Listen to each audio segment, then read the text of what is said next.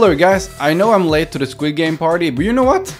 It doesn't matter, okay? One day I laid on a couch like a lazy person and I scrolled through TikTok. Yeah, I know, the respect that you might have had for me went right out of the window there. Anyways, I saw that someone had found the Squid Game island and I went like, wow, that's kinda cool. Then I went, I should make that. And that is what I did. I recreated the entire Squid Game island and the Squid Game facility. First, I found the island myself on Google Earth. It's so funny that someone added a VIP lounge there. So I took a screenshot of it and recreated the entire island in Wall Painter.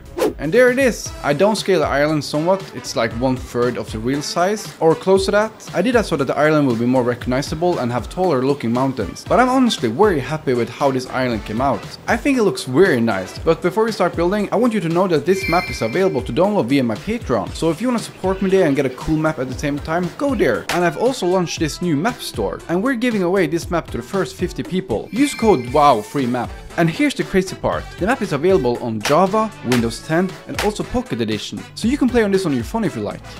Then I just began building. I just let myself loose and started building. The first thing that I wanted to build was a red light green light game. Very simple build, just a huge rectangular box with some blue walls. I have to be honest and say that I did not do much pre-planning. I was more like, yeah, this look about right when it comes to size and stuff.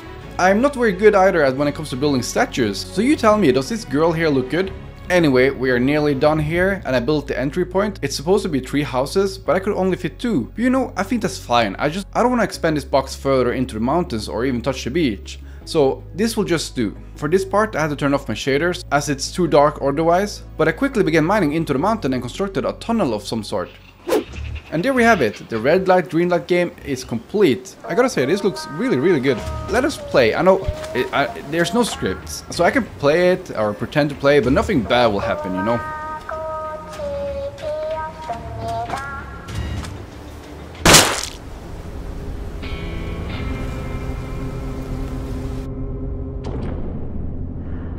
Okay, that was disturbing. I don't know about you guys, but I would have never have signed up for a game like this. But hey, if you're enjoying this video so far, please drop a like for me. That would just be awesome. More people will end up seeing this video and I would just be forever grateful. Thank you. Let's go outside again and build something more interesting. Let's build the stairway room. I don't know what else to call it, but you know the room where the players and workers walk around in? This will be more or less the center of the Squid Game facility. I couldn't find any blueprints or drawings of the actual facility online, so with most of these builds, I am taking a lot of liberties and just doing it my own way. But what do you guys think of this room? Leave a comment with your favorite room that I made. Then I just quickly copy and pasted the room into my cave and connected it to my previous tunnel. I also constructed an extra big room, similar to the waiting room that we see from the show, but this is not it. This is just another room that I made, and those red doors on the left there, we will use them later.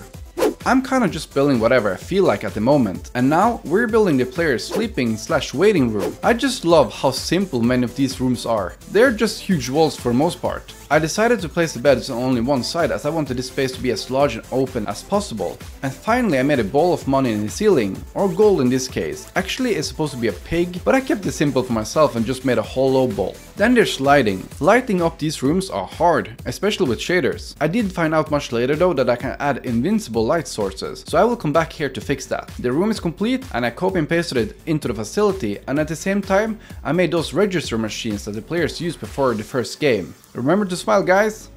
In the show I remember they brought all of the players to the island on boats and then drove cars into a tunnel somewhere at the beach to enter the facility. So I just found a spot that I liked and dug into the rocks. I kept it simple and plain. Just a small tunnel big enough for cars to drive into the facility. And at the end of the tunnel I made a huge empty room. This is where they prepare the players before dumping them into the main waiting room. And there we have it. Here's where the players, the workers and even the VIPs enter the Squid Game. Just a short drive from the beach into the big empty room. I also went ahead and quickly connected a path from this room to the colorful stairway room. But this won't be the only entry point as I plan to add more soon. Okay, so the workers had their own rooms as well, if you can call it that. Looks more like a prison cell if you ask me. So I picked a door at the lowest area in the stairway room and I began building a pathway to their sleeping rooms. Very simple design, just a green floor and white walls. And their sleeping rooms are tiny. Just a single toilet with a bed and a small bench or a sink, I can't remember. And after making one room, I just copied it and pasted it all around the hallway. And I'm going to add more of these rooms for every worker rank.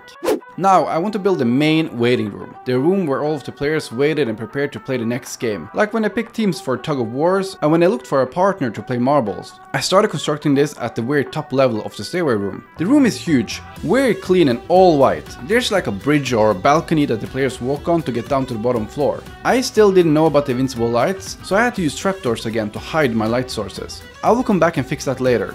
Apparently though, the room was facing a direction that didn't work, so I rotated the entire thing, and at the same time I built an extra room. And there we have it, the room is complete, or nearly. As I've said, I will add more lights and add a door down there that leads to some games.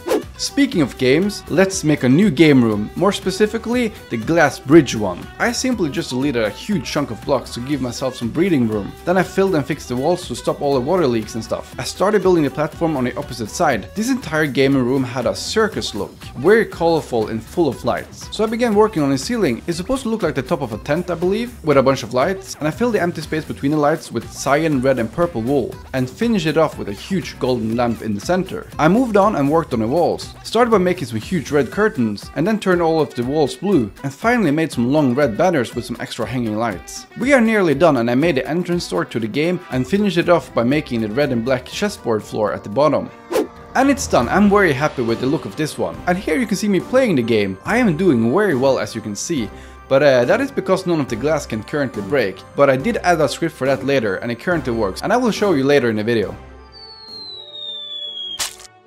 But how does the players get to the glass bridge? They can't, so let's make a way. I am taking a lot of liberties here, and this is definitely not accurate. I think the room is supposed to be right next to the white waiting room. And I'm curious, I believe both of Tug of War and the Glass Bridge game is taking place in the same room. Is that true? You let me know. But on this map I'm gonna have two separate rooms, as I want to have both games. Anyway, I just made a simple dark hallway coming from the white waiting room going all the way to the Glass Bridge game. I also made a shortcut from the stairway room and connected it to this hallway too. Let's jump somewhere else. I want to build the entire Squid Game facility, and that means I must include other less interesting stuff, like the bathroom. Yeah, the bathroom where that very attractive girl, no, not her, no, not her, yes, her, when she snuck up in events and stuff. Once the bathroom was done, I moved on and made a kitchen. Yes, the kitchen where they made those tasty cookies. And there we have it, a simple bathroom and a kitchen.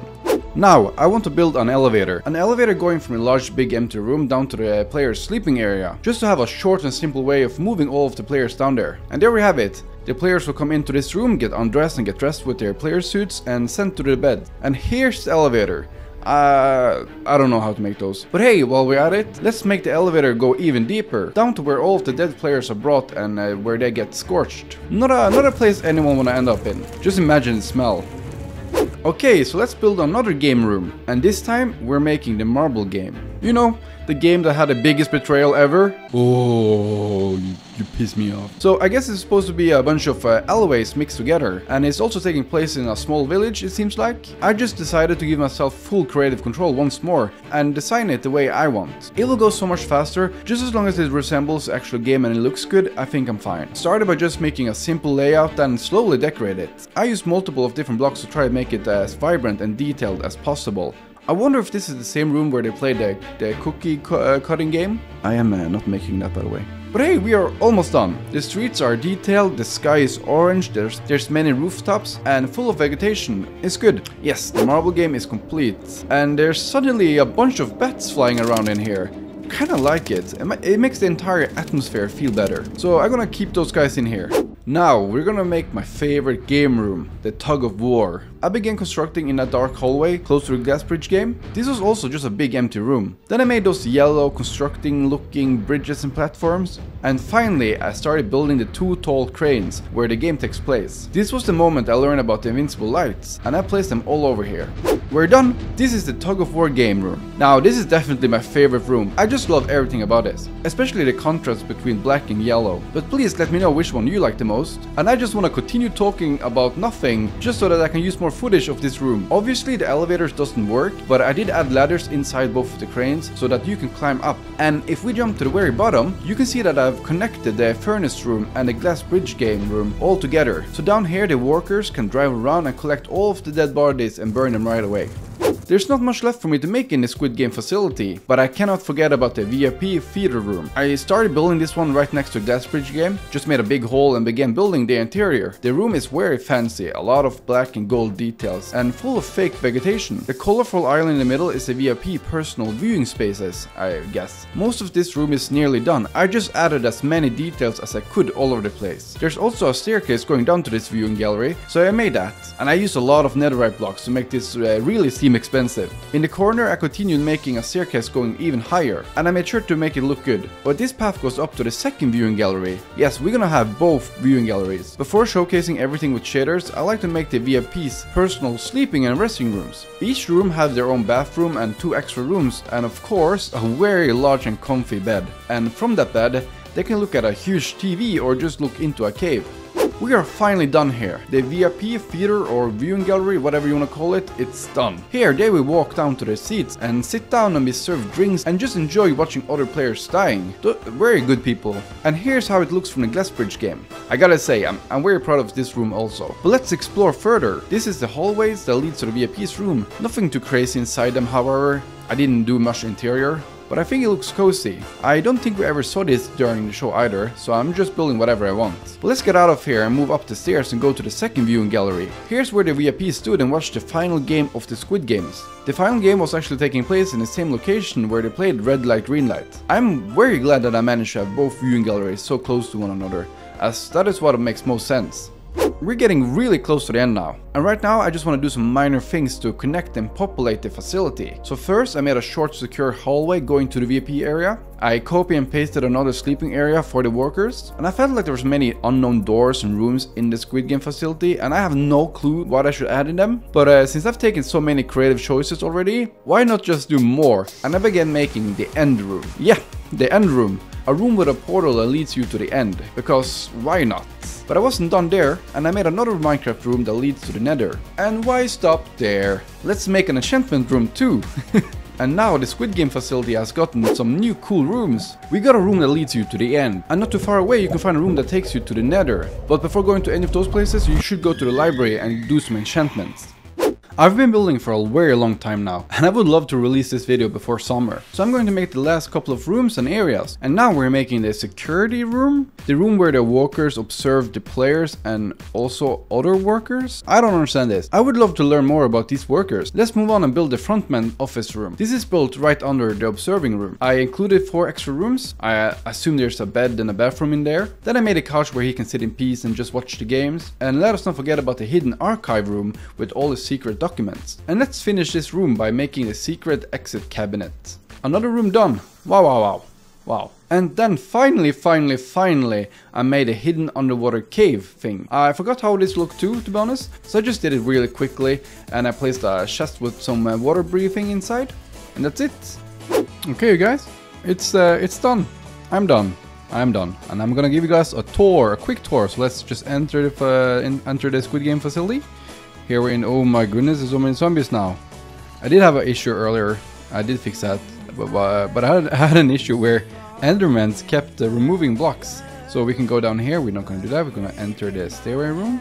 And here we got the stairway room, really nice room. And if I really want to show you the scripts. Look at this, I added this guy, I forgot to include that. We got one of the workers. Yeah. I should have added more of them, but I didn't. Okay, let's go to the glass bridge game, and now I have scripts. I did this a couple of days ago, so I don't remember what glass breaks. And I also added invincible blockers, so you can't go on the sides. This is honestly the only like playable game that I have. Anyways, jump. Ooh, very well. Okay, I feel like I'm gonna jump there. Oh my goodness, I'm right. And now I will go there. Oh, I'm so good at this. You know what? One more time. Nope. Okay, that was a mistake. I died. But hey, at least I managed to get 5 glass. Here's the sad part though. The script that I have only works for Java version. So if you were to download this map on Windows 10 or Pocket Edition, those scripts won't work. But on Java, you can press this button here. You get teleported here, you can respawn all the glass, and then you go back again. And like that broke is back. I want to give a huge shout out to my Patreon supporters. Thank you guys so much. That is what you guys do for me is really awesome, and I hope you guys will enjoy this map too. I am releasing this video now in December, and you might see it around Christmas. So I just want to wish you a happy Christmas. Is that how you say it? Merry Christmas. That is. I want to wish you a Merry Christmas, and yeah. Hope you guys left a like for me, and I hope you guys also left a comment with the favorite area that I made. I really hope you guys did. Talk to you guys soon.